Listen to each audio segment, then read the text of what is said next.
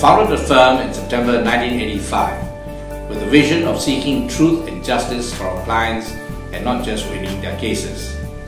Over the years, the team has achieved many significant milestones. We are today recognized by the Legal 500, Asia Law Profiles, and Asian Legal Business as a recommended firm in various practice areas. While we have embraced technology to make our services efficient and responsive, we continue to grow on the bedrock of meticulous preparation and hard work, for which there is really no substitute. As legal practice becomes increasingly international, we keep ourselves ahead of the curve with our relationships with lawyers from around the world. Our firm is a founding member of the League of Lawyers, a growing international network of law firms in 20 Asian and European countries. We believe in partnering with our clients to protect and grow their business. We achieve this by holding firm to our values of integrity and justice, while giving our best to deliver effective and efficient solutions. Instead of just legal services, we focus on developing great working relationships based on understanding and respect.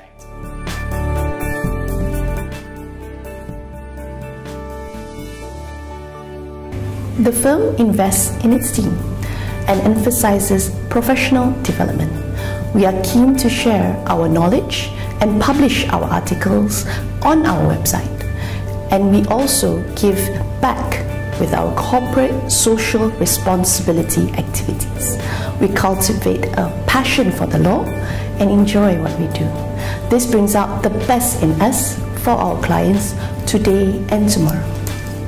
We regularly advise foreign clients, including many Chinese investors, and have a ready appreciation for different ways of doing business. In corporate matters, we offer relevant and commercial solutions, often raising issues that clients may or may not have realized before. In negotiations, we believe in facilitating win-win outcomes.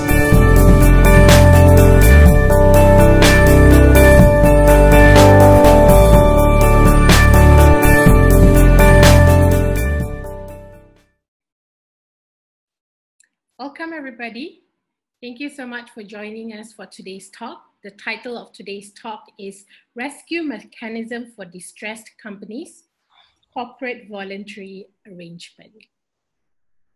My name is Hannah and I'm the Senior Associate with Maweng Kwai & Associates, and I will be your moderator for today's session. Before we start today's talk, let me introduce the firm and what we do. Maweng Kwai & Associates is a medium-sized law firm that was founded in 1985 by Dato' Maweng Kwai. Our able team today comprises 22 lawyers and a support team of 19. Dato' Ma is today a consultant with the firm following his retirement from the Court of Appeal bench in 2015. The firm continues its tradition today, working primarily with small, medium enterprises, family businesses, and individuals. We are a full-service law firm with 4 departments: corporate, dispute resolution, employment, individuals, and families. Our dispute resolution department includes litigation, adjudication, and arbitration. Our practice groups are 5. We have the ASEAN China Desk, construction, foreign direct investment, real estate, sports, and esports. Our practice group indicates some of our focus areas which are supported by talents from both our corporate and dispute resolution teams. Today's talk is part of our Maweng Kwai online talks series. By way of background, we have been organizing monthly lunch talks at our office since 2013, some of which were also broadcasted live. But with the COVID-19 lockdown, we have moved online in order to continue with our objective of sharing knowledge, raising awareness, and encouraging networking for clients, potential clients, and in-house counsel. Please visit our website at www.maoinquire.com for more information, to read our articles, and to sign up for more upcoming talks. Next, allow me to introduce our guest speakers for today. First up, we have Senior Associate Cassandra Tomasios. Cassandra is a Senior Associate in our Corporate Department. She holds a Bachelor of Law from the Northumbria University. She was called to the Bar of England and Wales in 2011. She was admitted to the Malaysian Bar in 2012 and also holds a Master's in Transitional Law in King's College, London. Her work primarily involves commercial and corporate matters, drafting corporate agreements, and mergers and acquisition transactions. Next, we have Tommy Wong.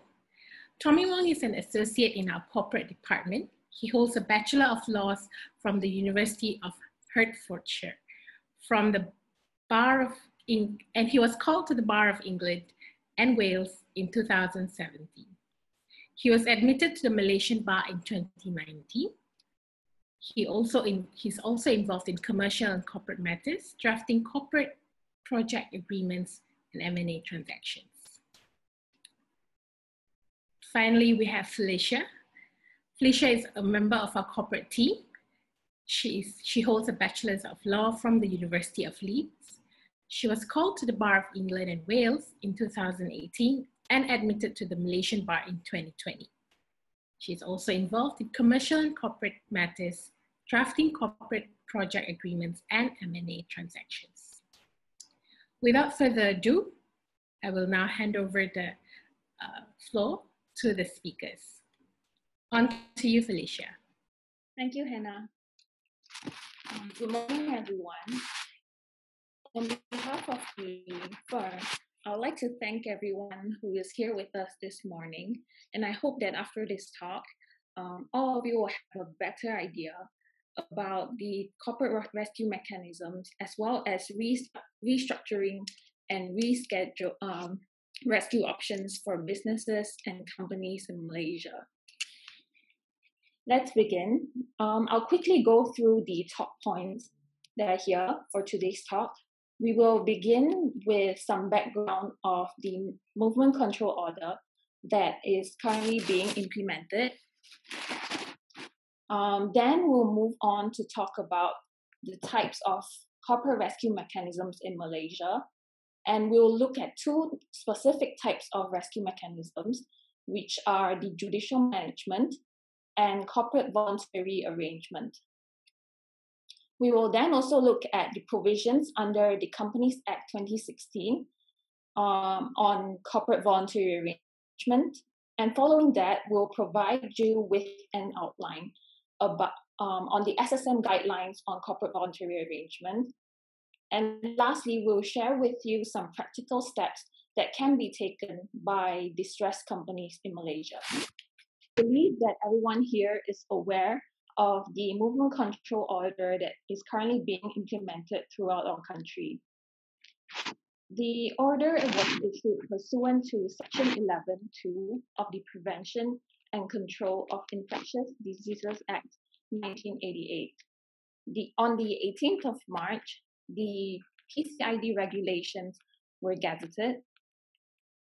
Both the PCID both the movement control order and the regulations have effect from the 18th of March until initially the 31st of March, but have since been extended to the 14th of April.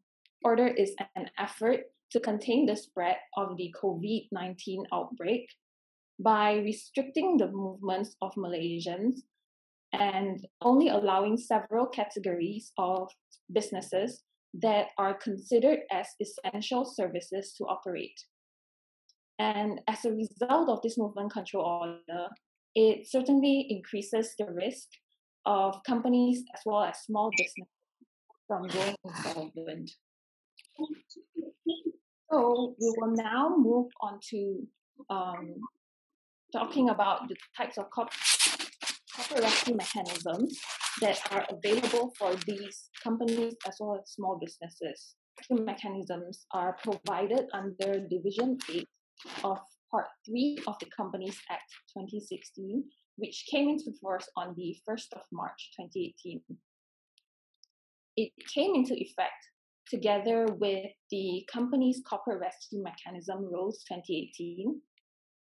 Basically, these rescue mechanisms aim at facilitating financially distressed companies to rehabilitate the financial and business viabilities of these companies, and also to restore the profitability of the company rather than resorting into a winding up scenario.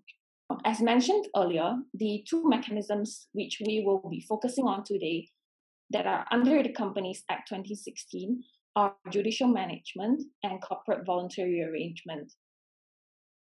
The gist of these rescue mechanisms is that they can provide a temporary shelter for a company while allowing them to either refinance or perhaps reschedule any credit facilities or even securities that they might have.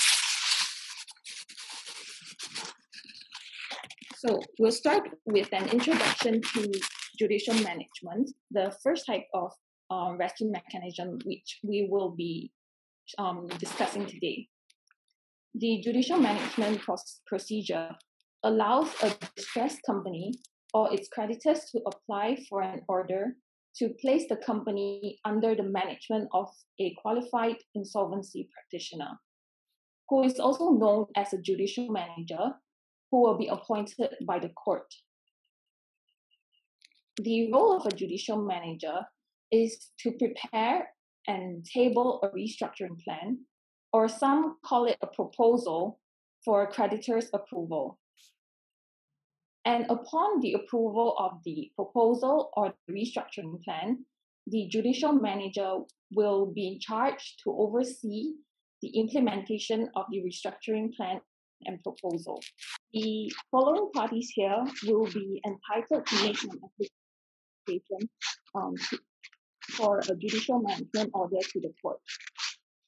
The parties that are entitled are the company, the directors of the company, and the creditors of the company. However, a judicial management order is not available to any licensed institution or an operator that is regulated under the laws enforced by the Bank Negara Malaysia or that are subject to the Capital Markets and Services Act 2007. Basically, a judicial management order is not available to a bank, a finance company, or an insurance company. They are also unavailable if the company has gone into liquidation. The court will grant a judicial management order if it is satisfied that the company will not be able to pay its debt. And the making of the judicial management order would likely result in one of the following scenarios here. The first is that there is a reasonable probability that either the whole or only a part of the business or company will survive, or it can be that the order is a better way to realize the company's assets as compared to a winding up, or it can be that the creditors will be in a better position than if the company is to be wound up. We'll now talk about the essential features of a judicial management. Upon application, a moratorium will be automatically applied against all legal proceedings against the companies that are initiated by the creditors of the company. And the effect of this is that it will stay any legal proceedings for 180 days. And this moratorium gives the company some breathing space to allow it to restructure its debts or to obtain or perhaps obtain any additional financing, or basically to rearrange an alternative arrangement with the company's creditors. The moratorium may be extended for another 180 days upon application of the judicial manager. The judicial manager will then have 60 days to send the restructuring plan or the proposal that we mentioned earlier to the members and the creditors for their approval and consideration. And the approval level that is required here is 75% in value of the creditor's claims, which have been accepted by the judicial manager.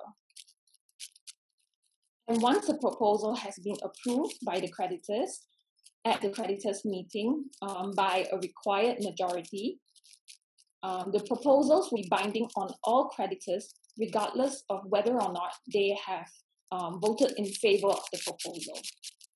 Next, the second type of corporate rescue mechanism, which we will be looking at today in detail, is the corporate voluntary arrangement. This is a procedure which allows a company to put a proposal to its creditors, as the name suggests, for a voluntary arrangement. Essentially, this approach is asking the creditors to accept a reduced payment of the sum owed by the company. This arrangement is supervised by an independent insolvency practitioner who would report to the court on the viability of the proposal that has been put forward by the company. The process is management-driven with minimal intervention from the court, and as such, it would be a much quicker process that also involves lower costs. A corporate voluntary arrangement can be proposed by the directors or even shareholders of a private company. However, it cannot be proposed by public companies, or it can be proposed by banks, financial institutions, or insurance companies as well. And it is also unavailable to companies which have a charge over its property or any of its undertakings. That's all from me for now, and I will hand it over to my colleague Tommy, and he will take it from here. Hi everyone. Thank you, Felicia, for the brief introduction. Also, I'd like to apologize to everyone for the slight technical error on the shuffling noise behind in the background. All right. Firstly, my name is Tommy, and I'll be touching on the topic of corporate voluntary arrangement under the Companies Act. As Felicia mentioned earlier, the application for voluntary arrangement may be proposed by directors of a company, or the judicial manager, or the liquidator or official receiver. But before an applicant can make an application for such schemes, the applicant must ensure that there are no pending queries with SSM and all company information on SSM are up to date. Now, the proposal is for CVA. It is prepared by directors, judicial manager, the official receiver, or liquidator, as the case may be. Importantly, the proposal must include a nomination of a nominee, either as a trustee or supervisor, along with a statement that the company's information on SSM has been up to date and the company is not under any striking off process. Now, probably you'll be wondering who is nominee. As per the Corporate Rescue Mechanism Section 394 of the Companies Act, a nominee is any person who is qualified to be appointed as an insolvency practitioner. And the powers and duties vested in a nominee, it includes monitoring the company's affairs, to form an opinion on whether the proposed voluntary arrangement has a reasonable prospect of approval and implementation together with whether the company is likely to have sufficient funds to carry on its business during the moratorium period.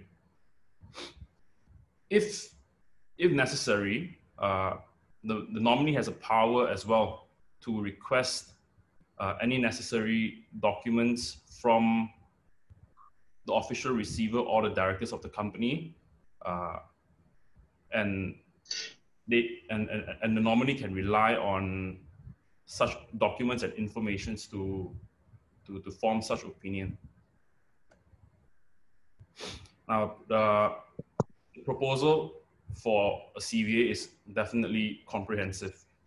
Now, in addition to the documents that has been set out in the slide, it also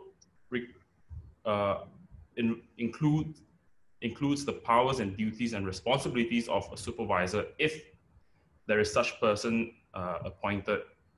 Also, it includes actions to be taken in the event of default and also future performance to support the proposal.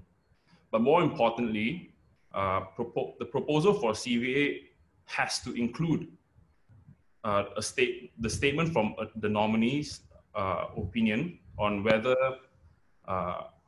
on the reasonable prospect of the approval and implementation of the proposed CVA, also the likelihood of the company having sufficient funds to carry on its business during the moratorium period. And it should also include the statement of the meetings of the company's members and creditors, which will be summoned by the nominee to consider the proposal. Obviously, after all these documents are in order, and after filing the said documents in court, there will be a period known as the moratorium period, which will commence automatically, and such period lasts for 28 days. And during this period, no legal proceedings can be commenced against the company. Also, creditors are not allowed to take any further steps against the company to recover their debts. There's also a leeway for the moratorium period to be extended.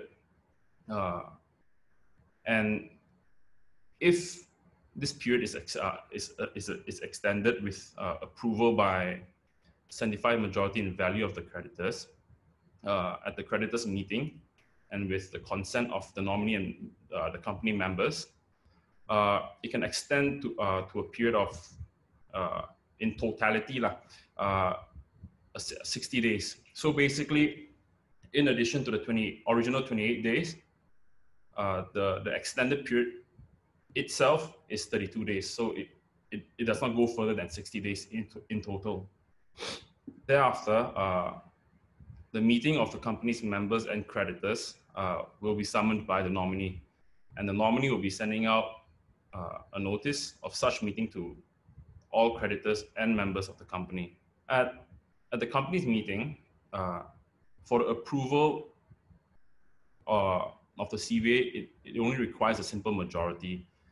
At such meetings, at such a meeting, there's only 4 possible outcomes: whether the proposal of the CVA is approved or disapproved, or the extension of the moratorium period is approved, and thereafter the establishment of a moratorium committee. Or lastly, the disapproval to extend the moratorium period. The approval of the CVA, the approval of the proposed CVA rather, this binds all creditors, and these creditors will be prevented from taking any further steps against the company, as mentioned earlier. A secured creditor will not be able to enforce the security during this moratorium period unless they obtain the consent of the court. Now, this whole, with the approval of the CVA, this corporate rescue mechanism will actually protect the company which is in financial difficulty, of course. And after the approval of the CVA, the nominee has the duty to notify the court, and thereafter the company will be able to implement the CVA. After all this are said and done, the status of the company on SSM will be updated to reflect that the company is under voluntary arrangement. Now, when the company is in the midst of a moratorium period, there are also situations that can end the period as well. The said situations are laid out in the slide.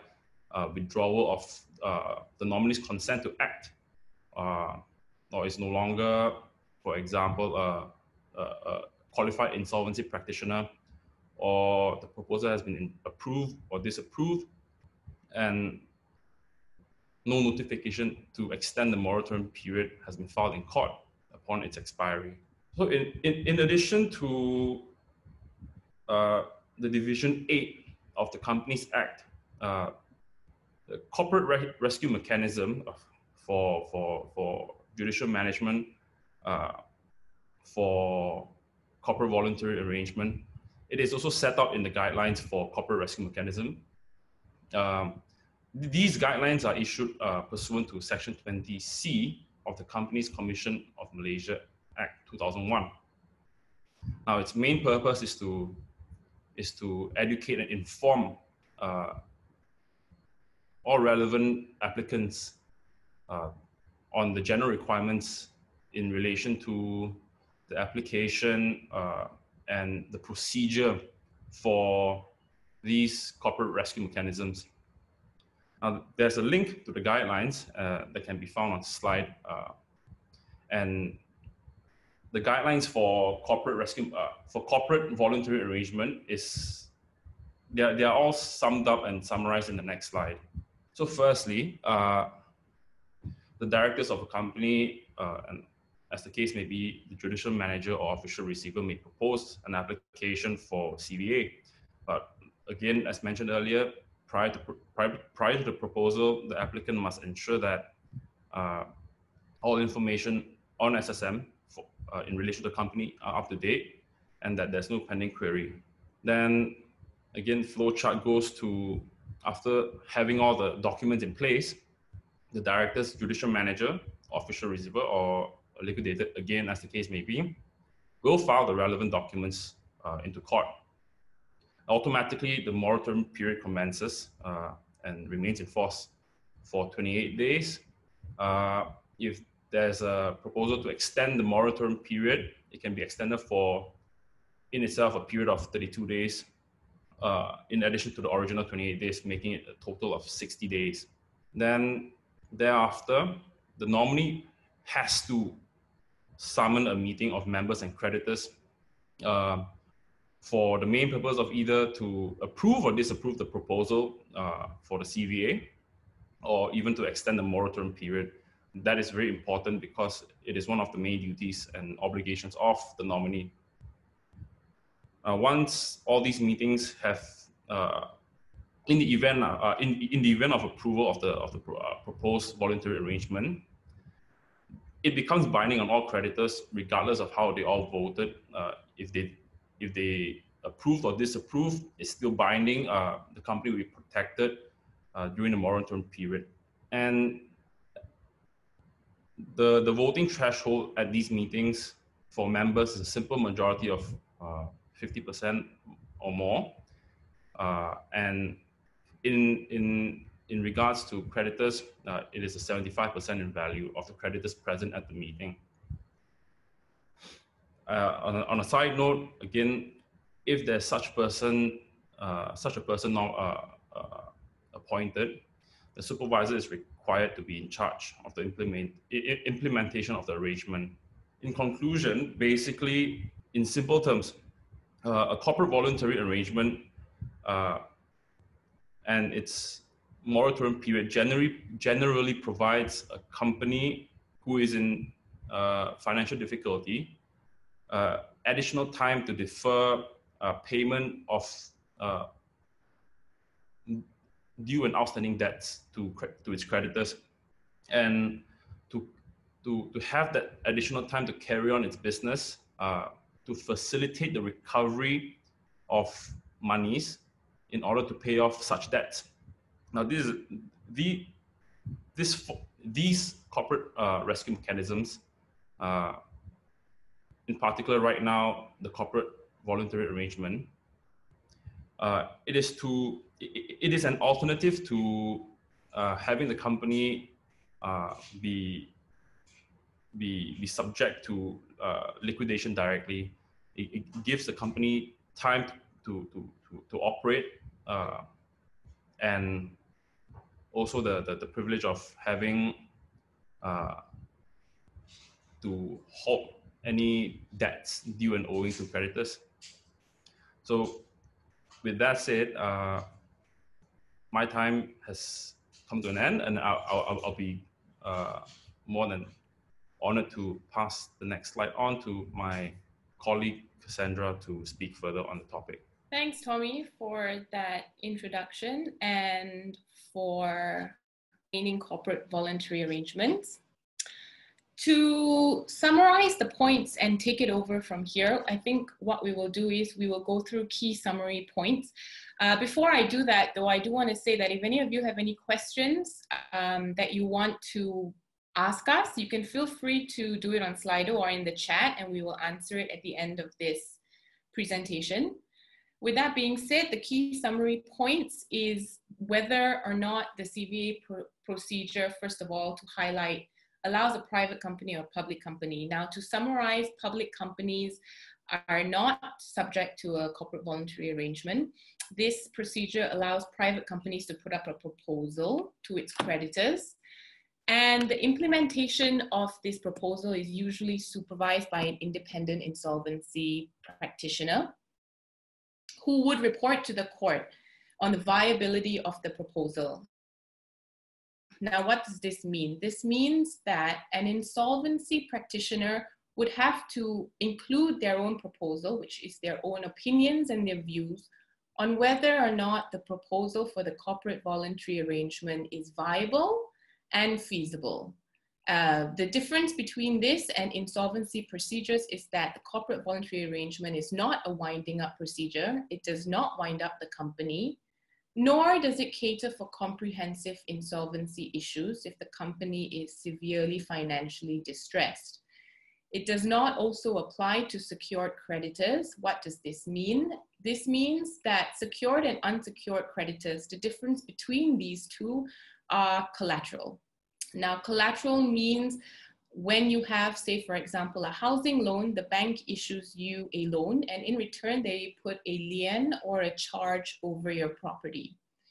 With that being said, that would mean that the bank is a secured creditor, and that the bank, as a secured creditor, will not be subject to the corporate voluntary arrangement. However, with that being said, the key feature of this corporate voluntary arrangement is that during the moratorium period, the corporate voluntary arrangement generally provides that the company has time to defer repayment to carry on its business. So, for example, if you have a secured creditor, such as a bank, the bank will normally usually enter into something called a receivership proceeding. Now, that can only be done with the leave of court. And this allows the company a little bit of breathing space. That breathing space is given to the company as a form of rehabilitation for them to give them a little bit of time so that they can compromise with their creditors and come up with a feasible and viable proposal.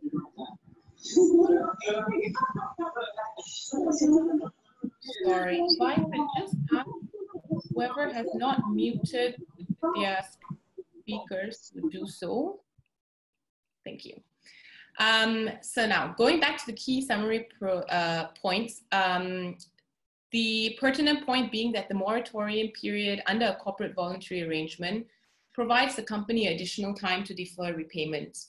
Now, this is done so that in the process of negotiating with the creditors, they have time to carry on the business, to facilitate a recovery arrangement so that whatever debts they're being owed, rather than going into liquidation directly, they can discuss this recovery period with their creditors on a feasible option, which is then reviewed by the insolvency practitioner. Now, a few disadvantages of the corporate voluntary arrangement is that when your CVA proposal is issued and filed in court, your creditors need to know exactly how much you are able to pay and what your standing point financially is. So they will essentially have access to all assets and liabilities which you have declared in your proposal. So this instead promotes transparency. It promotes transparency in the sense that the company's assets and liabilities are all laid out for creditors to review, to see what their financial distress is, to help them negotiate and see a clearer picture of how essentially they can come up with a compromise with its creditors so that everything is on a transparent level. Now, the arrangement for a corporate voluntary arrangement is binding on all creditors, which leaves minimum flexibility for renegotiation. What do I mean by this? So an example of this is, say, for example, a proposal is negotiated with creditors to say they only need to pay 50% of their debt due and owing, and the other 50% is struck off. Now, in future, if the company cannot pay that 50%, which they agreed to under the corporate voluntary arrangement, what this means is there's no rooms for renegotiation because that CVA proposal is already binding. So what should distressed companies do? Here are a few practical steps for what distressed companies should think about and should consider between their creditors and their members of the company. One, they should determine the company's financial distress. By this, they should explore whether the company can pay its debts within the next 12 months. Has there been a significant impact on cash flow in terms of financing, investing, and operating? They should also consider creditors or unsecured creditors in terms of their debts or loans being owed. So say, for example, if they have debts or loans which go into the millions, and they are unable to pay off that loan, they have to explore the option of whether their creditors are able to negotiate or come to a compromise to them. Because the corporate voluntary arrangement makes no sense if you have 5 creditors who are all not willing to negotiate their debts with the distressed company, and they may not even vote in favor of the proposal. In this case, it is also the independent practitioner's objective to review and see whether it's a viable option or not. So what distressed companies usually do is that it is pertinent that these financial distressing determinants of financially distressed companies are reviewed by a financial advisor so that financial advisors can advise them moving forward to explore what options would work best for them and their creditors. Now, the other practical steps would be the prospects of whether they're willing to accept a proposal or not. I think it is easier to gauge from an earlier point of view, from an earlier standpoint, whether or not their unsecured creditors would be willing to accept a negotiated proposal with them. A further practical step would be to consider the nature of whether there are any legal actions against the company. So an example of this would be whether the company already has several outstanding legal action against them. And if someone has already filed winding up proceedings against them, this might be a point to consider for the company before they enter into a CVA. Now, practical examples of a corporate voluntary arrangement could be an agreement between a company and creditors to repay debts over an extended period of time. So an example of this, say, for example, an unsecured creditor may be a creditor for supply of goods. And in that event, they are unable to pay for that supply of goods, and they have an agreement to say that they are supposed to pay it within 12 months. Now, a corporate voluntary arrangement could bring creditors to the table to renegotiate. So perhaps instead of repayment of debt over a 12-month period, they now extend that to a 24-month period. And that agreement will include details of the debts as well. So it could very well be a situation where the creditor has allowed the company to repay the debt of only 80% instead of 20%. So they've essentially given them a 20% discount. And this will be recorded under the corporate voluntary arrangement, and that will be binding for the company in the future. Now, interest and charges are usually frozen for corporate voluntary arrangements, and the creditor action is stayed when the CVA comes into force. By this, I mean if the creditor is not allowed to sue the company for a 12-month, sue the company for the debt due and owing when a corporate voluntary arrangement has already been agreed to. Now, a further example of this during a CVA is where the company defaults, say, for example, a rental, or fails to comply with any term or condition of a tenancy agreement.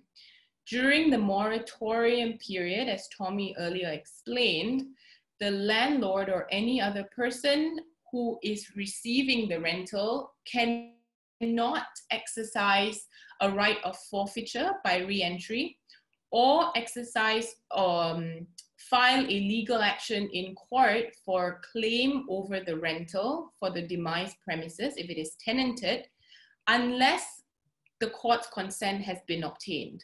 Now, this means that the moratorium gives the distressed company room to breathe, because they're not able, creditors and unsecured creditors are not allowed to sue them unless express consent by the court is given.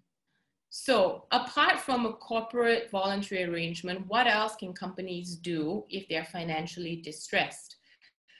A few items here come to mind, which is a corporate restructuring exercises for a group of companies. Some bigger companies choose to do so under a corporate voluntary arrangement, and some companies choose to do it as an independent exercise. The idea behind this is so that dormant entities and subsidiaries within the group of companies are closed to ease cash flow. Another option could be crowdfunding, P2P crowdfunding, or equity crowdfunding. Or it could very well also be third-party financing that the companies may have, and we call them white lines that come in and actually assist in third-party financing. Sometimes it's also done under a corporate voluntary arrangement where third-party financing comes in to ease cash flow and renegotiate debts with creditors. Other options could be raising capital in the company in exchange for equity, or settlement agreements. Now, settlement agreements are very common because a lot of companies essentially renegotiate their debts with creditors in exchange for either properties or in exchange for a longer period of time to pay the debt. And this helps financially distressed companies ease their debts to be paid over a longer period of time, or to renegotiate the same with creditors. So I believe that are the key summary points and practical steps moving forward for companies who are engaging in corporate voluntary arrangement. Let's see if we have any Slido questions. We do have one Slido question which is not directly related to corporate voluntary arrangement. Now, this question relates to workers' salary. During the MCO, workers' salary has to be paid in full, and the question is there other conditions that we can consider to reduce this financial constraint? Now, even though this is not part of the CVA, which is our topic for today, in order for workers' salaries to be negotiated and discussed, I think what can be done is that the workers and the company need to agree on partial, whether they are happy to accept a reduced salary or a partial payment. This, unfortunately, must be mutual between both the worker and the company, with an agreement and understanding between the two of them. we do have two other questions. So we have a question which says, may I know what is meant by charges frozen when Section 395 expressly says that a corporate voluntary arrangement is not applicable to a company with charges? So what this means is that, say, for example, an unsecured creditor has a charge over an asset. Now, a charge over an asset could be a private caveat, and they want to enforce that private caveat over a company's asset.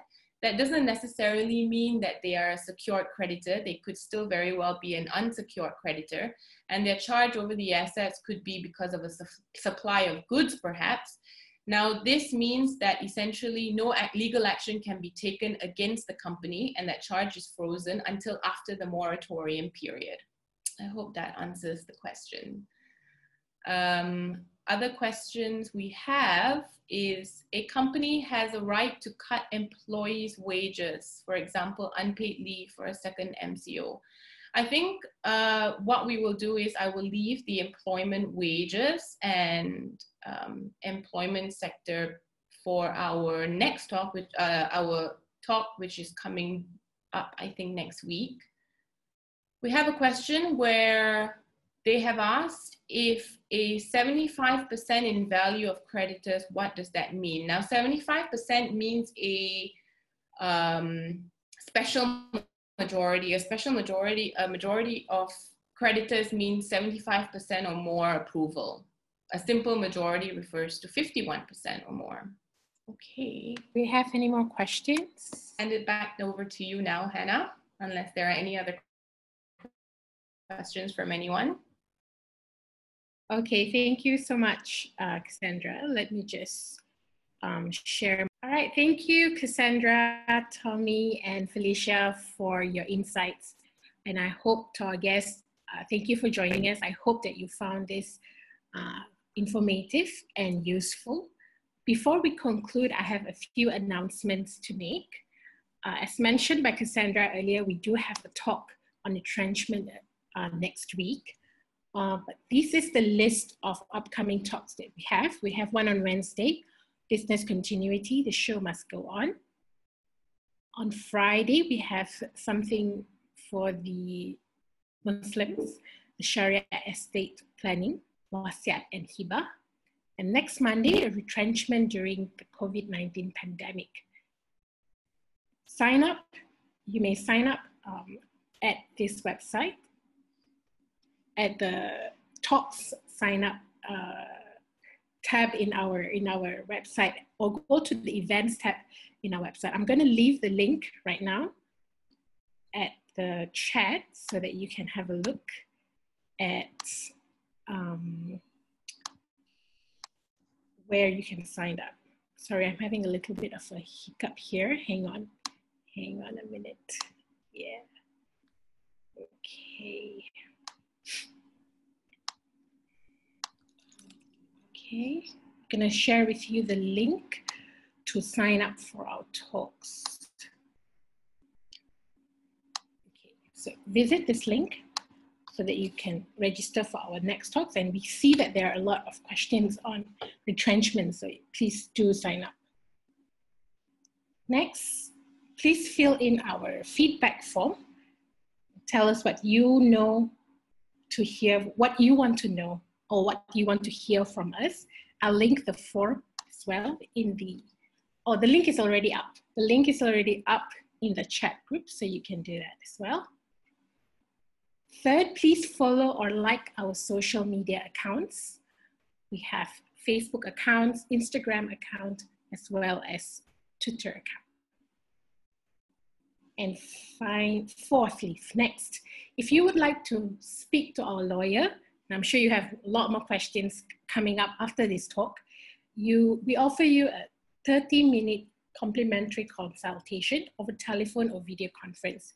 And you may sign up through the link that we have just posted on the chat as well. All right, is everybody clear? Are we all good? Great, thank you. Thank you, everyone. Thank you.